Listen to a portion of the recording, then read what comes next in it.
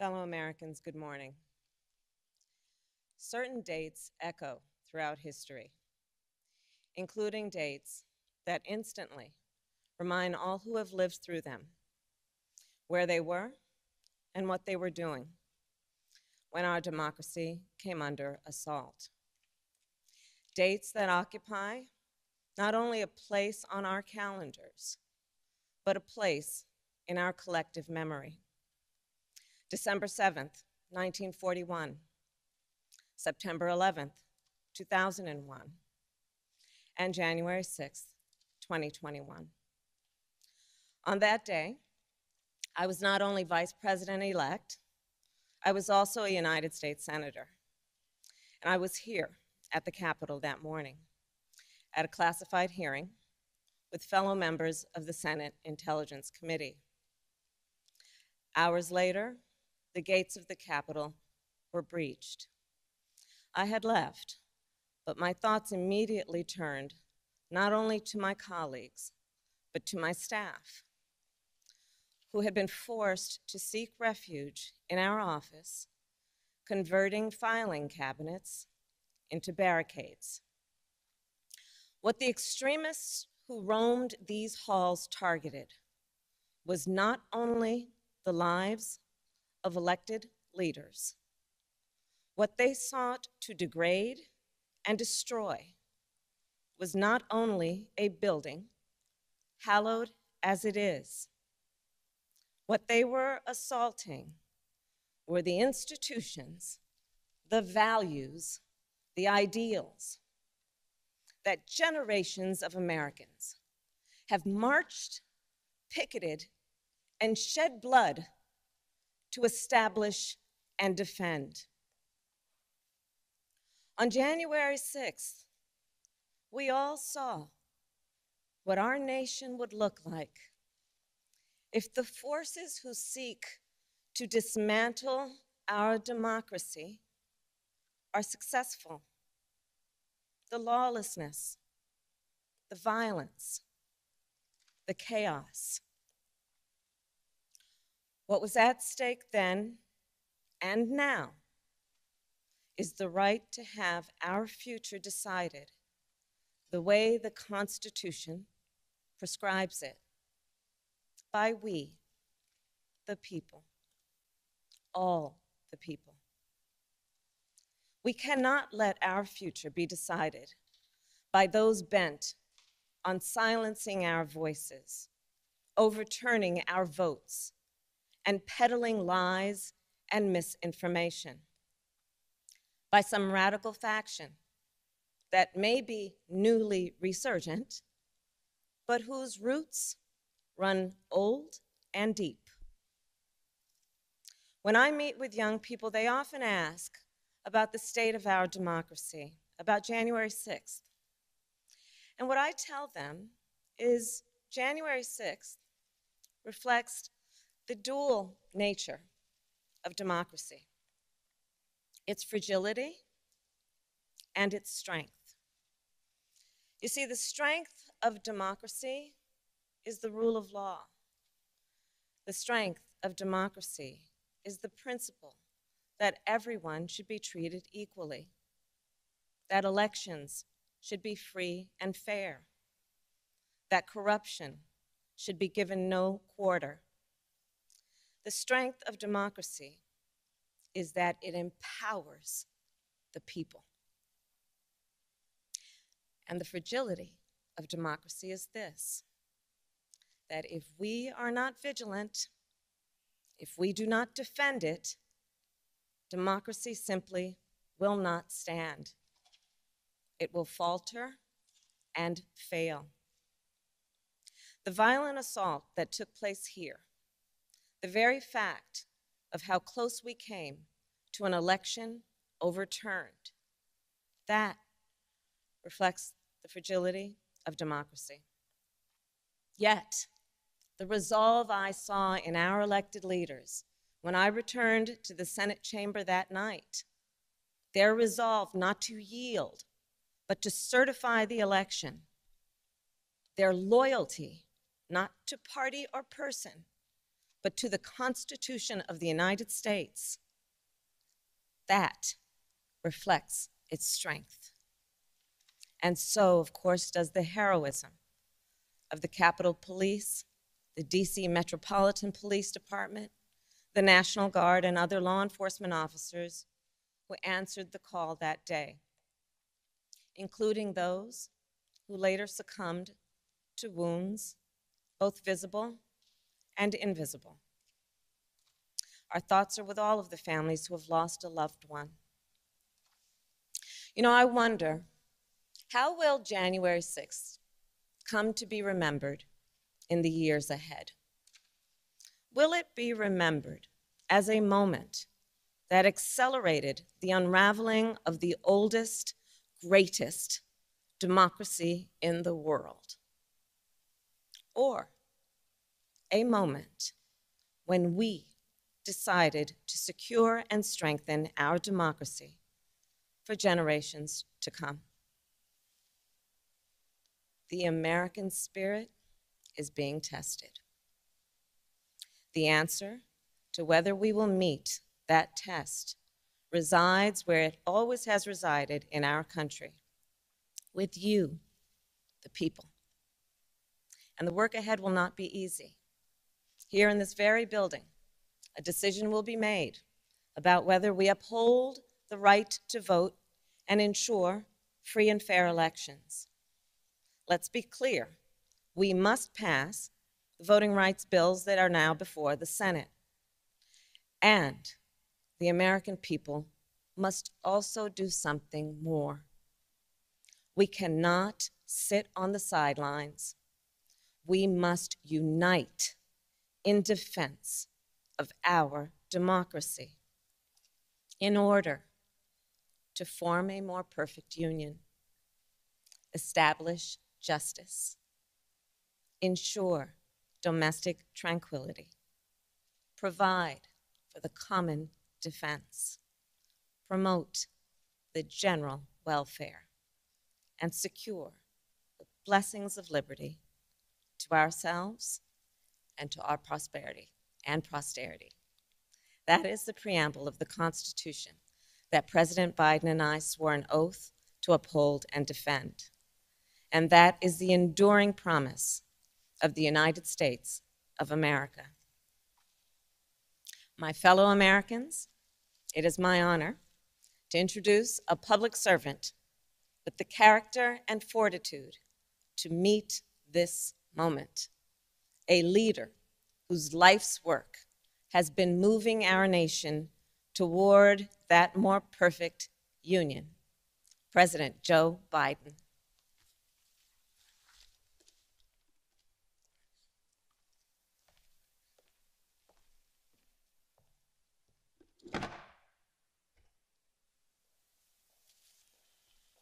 Madam Vice President, my fellow Americans, to state the obvious, 1 year ago today, in this sacred place, democracy was attacked, simply attacked. The will of the people was under assault. The Constitution, our Constitution, faced the gravest of threats. Outnumbered in the face of a brutal attack, the Capitol Police, the DC Metropolitan Police Department, the National Guard, and other brave law enforcement officials saved the rule of law. Our democracy held. We, the people, endured. We, the people, prevailed. For the first time in our history, a president had not just lost an election, he tried to prevent the peaceful transfer of power as a violent mob breached the Capitol. But they failed. They failed. And on this day of remembrance, we must make sure that such attack never happens again. I'm speaking to you today from Statuary Hall in the United States Capitol. This is where the House of Representatives met for 50 years in the decades leading up to the Civil War. This is on this floor. It's where young Congressman of Illinois, Abraham Lincoln, sat at desk 191. Above him, above us, over that door leading into the rotunda, is a sculpture depicting Cleo, the muse of history. In her hands, an open book in which she records the events taking place in this chamber below. Cleo stood watch over this hall 1 year ago today, as she has for more than 200 years. She recorded what took place, the real history, the real facts, the real truth, the facts and the truth that Vice President Harris just shared, and that you and I and the whole world saw with our own eyes. The Bible tells us that we shall know the truth, and the truth shall make us free. We shall know the truth. Well, here is the God's truth about January 6, 2021. Close your eyes. Go back to that day. What do you see?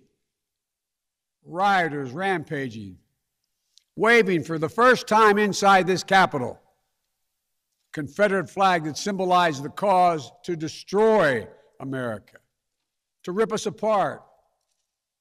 Even during the Civil War, that never, ever happened. But it happened here in 2021. What else do you see? A mob breaking windows, kicking in doors, breaching the Capitol. American flags on poles being used as weapons, as spears. Fire extinguishers being thrown at the heads of police officers. A crowd that professes their love for law enforcement assaulted those police officers, dragged them, sprayed them, stomped on them. Over 140 police officers were injured. We all heard the police officers who were there that day testify to what happened. One officer called it, quote, a medieval battle, and that he was more afraid that day than he was fighting the war in Iraq. They've repeatedly asked since that day, how dare anyone diminish, belittle, or deny the hell they were put through? We saw with our own eyes. Rioters menaced these halls, threatening the life of the Speaker of the House, literally erecting gallows to hang the Vice President of the United States of America. But what did we not see? We didn't see a former president who had just rallied the mob to attack, sitting in the private dining room off the Oval Office in the White House, watching it all on television and doing nothing for hours as police were assaulted, lives at risk, the nation's capital under siege. This wasn't a group of tourists. This was an armed insurrection. They weren't looking to uphold the will of the people. They were looking to deny the will of the people. They weren't looking to uphold a free and fair election. They were looking to overturn one. They weren't looking to save the cause of America. They were looking to subvert the Constitution. This isn't about being bogged down in the past. This is about making sure the past isn't buried. That's the only way forward. That's what great nations do. They don't bury the truth. They face up to it. Sounds like hyperbole, but that's the truth. They face up to it. We are a great nation. My fellow Americans, in life there's truth, and tragically there are lies. Lies conceived and spread for profit and power.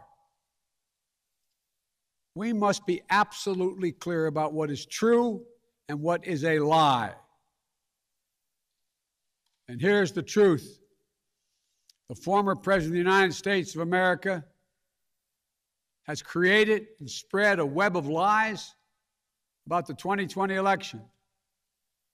He's done so because he values power over principle, because he sees his own interest is more important than his country's interest, than America's interest.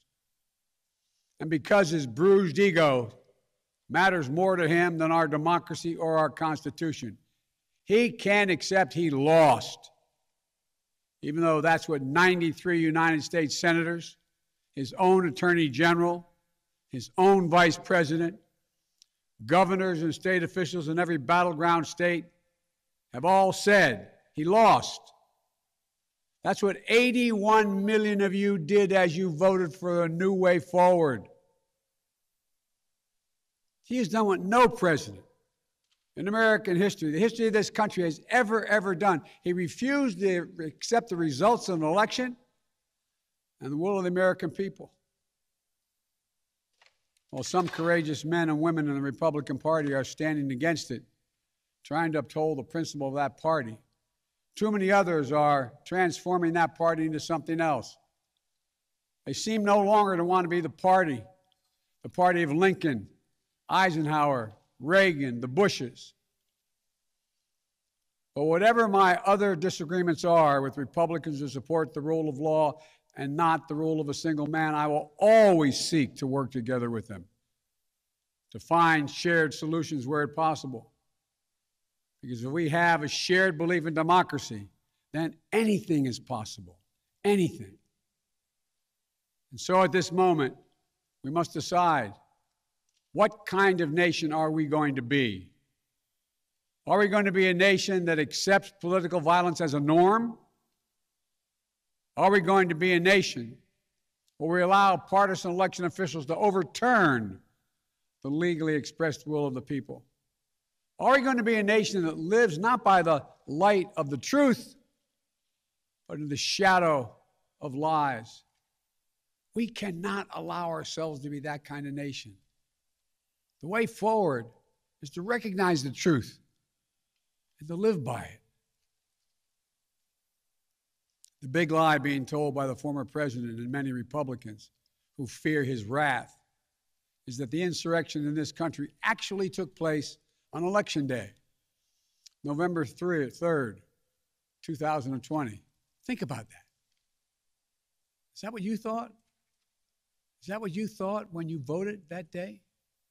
Taking part in an insurrection? Is that what you thought you were doing? Or did you think you were carrying out your highest duty as a citizen and voting? The former president's supporters are trying to rewrite history. They want you to see Election Day as the day of insurrection. And the riot that took place here on January 6th as a true expression of the will of the people. Can you think of a more twisted way to look at this country, to look at America? I cannot. Here's the truth. The election of 2020 was the greatest demonstration of democracy in the history of this country. More of you voted in that election than have ever voted in all of American history. Over 150 million Americans went to the polls and voted that day. In a pandemic, some at great risk to their lives. They should be applauded, not attacked. Right now, in state after state, new laws are being written, not to protect the vote, but to deny it. Not only to suppress the vote, but to subvert it. Not to strengthen or protect our democracy, but because the former president lost, instead of looking at the election results from 2020 and saying they need new ideas or better ideas to win more votes, the former president and his supporters have decided the only way for them to win is to suppress your vote and subvert our elections. It's wrong. It's undemocratic. And frankly, it's un-American.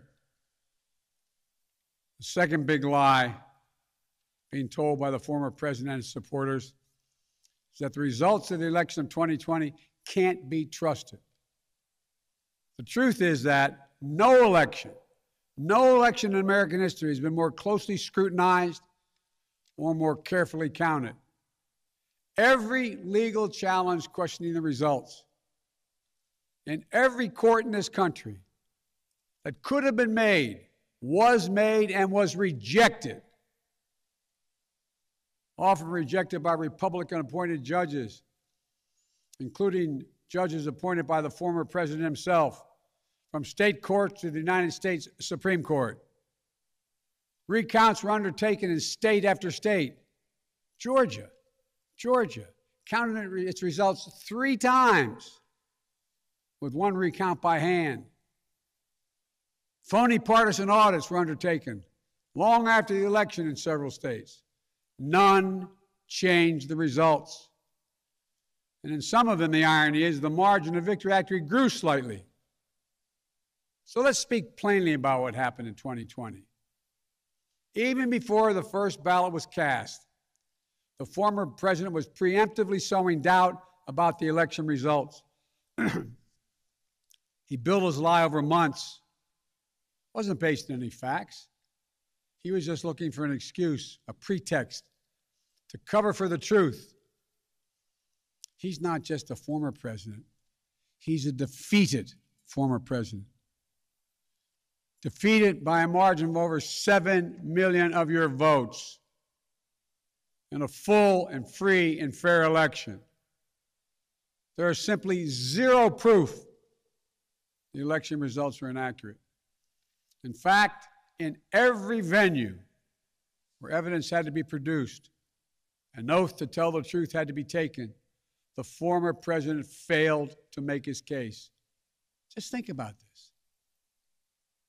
The former president and his supporters have never been able to explain how they accept as accurate the other election results that took place on November 3rd. The elections for governor, United States Senate, House of Representatives. Elections which they closed the gap in the House. They challenged none of that. President's name was first. Then we went down the line. Governors, senators, House of Representatives. Somehow those results are accurate on the same ballot. But the presidential race was flawed. And on the same ballot, the same day, cast by the same voters. The only difference, the former president didn't lose those races. He just lost the one that was his own. Finally, the third big lie being told by a former president and his supporters is that the mob who sought to impose their will through violence are the nation's true patriots. Is that what you thought when you looked at the mob ransacking the Capitol, destroying property, literally defecating in the hallways, rifling through the desks of senators and representatives, hunting down members of Congress? Patriots? Not in my view. To me, the true patriots were the more than 150 Americans who peacefully expressed their vote at the ballot box. The election workers who protected the integrity of the vote. And the heroes who defended this Capitol. You can't love your country only when you win. You can't obey the law only when it's convenient. You can't be patriotic when you embrace and enable lies. Those who stormed this Capitol, and those who instigated and incited, and those who called on them to do so, held a dagger at the throat of America, at American democracy. They didn't come here out of patriotism or principle. They came here in rage, not in service of America, but rather in service of one man. Those who incited the mob, the real plotters who were desperate to deny the certification of this election and defy the will of the voters. But their plot was foiled. Congressmen, Democrats, and Republicans stayed. Senators, representatives, staff, they finished their work the Constitution demanded. They honored their oath to defend the Constitution against all enemies, foreign and domestic. Look, folks, now it's up to all of us, to we the people, to stand for the rule of law, preserve the flame of democracy, to keep the promise of America alive. That promise is at risk, targeted by the forces that value brute strength over the sanctity of democracy, fear over hope, personal gain over public good. Make no mistake about it, we're living at an inflection point in history, both at home and abroad. We're engaged anew in a struggle between democracy and autocracy, between the aspirations of the many and the greed of the few, between the people's right of self-determination and the self-seeking autocrat. From China to Russia and beyond, they're betting that democracy's days are numbered. They've actually told me democracy is too slow, too bogged down by division to succeed in today's rapidly changing, complicated world. And they're betting America will become more like them and less like us. They're betting that America is a place for the autocrat, the dictator, the strongman. I do not believe that. That is not who we are. That is not who we have ever been. And that is not who we should ever, ever be. Our founding fathers, as imperfect as they were, set in motion an experiment that changed the world, literally changed the world. Here in America, the people would rule. Power would be transferred peacefully, never at the tip of a spear or the barrel of a gun. They committed to paper an idea that they couldn't live up to, but an idea that couldn't be constrained. Yes, in America, all people are created equal. We reject the view that if you succeed, I fail. If you get ahead, I fall behind. If I hold you down, I somehow lift myself up. The former president who lies about this election and the mob that attacked this Capitol could not be further away from the core American values. They want to rule, or they will ruin. Ruin what our country fought for at Lexington and Concord, at Gettysburg and Omaha Beach, Seneca Falls, Selma, Alabama. What we were fighting for? The right to vote, the right to govern ourselves, the right to determine our own destiny. With rights come responsibilities. Responsibility to see each other as neighbors. Maybe we disagree with that neighbor, but they're not an adversary. Responsibility to accept defeat. Then get back in the arena and try again the next time to make your case.